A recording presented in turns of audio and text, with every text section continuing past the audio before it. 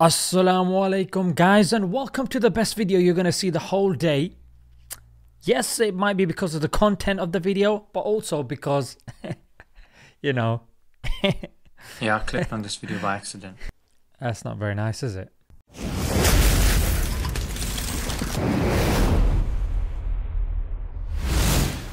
Quite a few people have made a video on this topic, but because it's such a worthy topic to be spoken about, to be spread, I thought, you know what, let me give a slightly different angle to the current stories that are out there. And it is, of course, of our sister Halima Aden, and I'm a black, Muslim, Somali American from Kenya, and the first hijab wearing woman in many places, like the Miss Minnesota USA beauty pageant, the runways of Milan and New York fashion weeks, and even on the historic cover of British Vogue. She has modeled for the likes of Nike, Vogue, Kanye West, Rihanna. And in my first year, I graced the covers of 9 fashion magazines. And all of this she has given up for the sake of our Lord.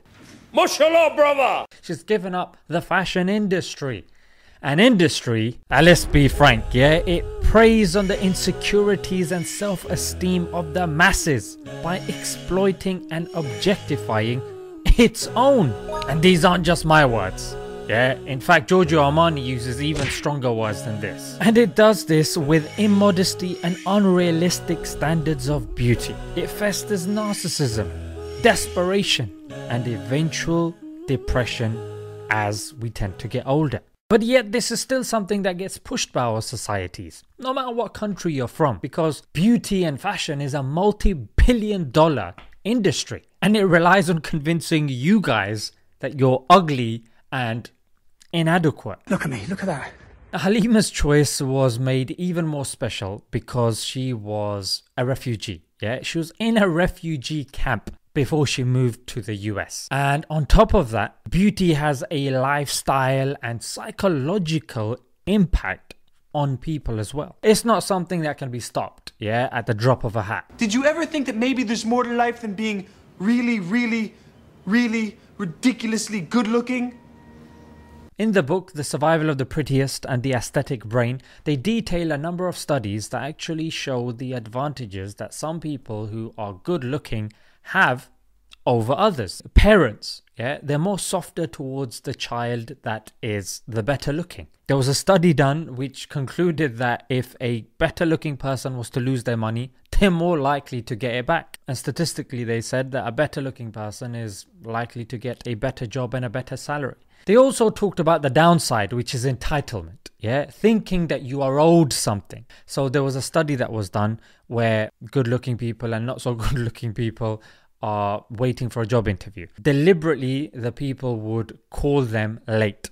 And they noticed that people that are good looking, they ended up only waiting an average of 3.3 minutes before going up and asking for attention, as opposed to the others who would wait up to 9 minutes. I can sit here and give you a spiel about how what she's done is amazing and that sort of stuff, but bottom line, guys, is this dunya is not made for us. And the truly successful are those that can give up these haram things and inappropriate things for the sake of Allah, yeah, for the sake of the hereafter. After all, the Prophet, peace be upon him, said, Ad-dunya sijnul mu'min wa jannatul kafir. That this world is a prison for the believer and a paradise for the disbeliever. Because if you give up things for the sake of Allah, Allah will surely replace them with something better. And it might not be something that's as grand on a big scale, but you get something, and that's inner contentment. Are you a rich man? When you mean rich, what you mean? You have a lot of possessions? A lot of money in the bank? Position make you rich? I don't have that type of richness. My richness is life.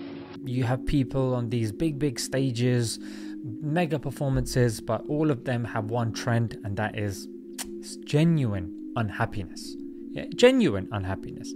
I really feel for our sisters, because even in terms of role models, there's very few. The hijabi industry gets exploited a great deal, and I'd say a lot of talented sisters, mashallah, just keep to themselves, and they find it very difficult to come onto these platforms. And alhamdulillah, I just wanted to commend Halima Aden and other sisters like her as well. Let's leave it there, guys. Until next time.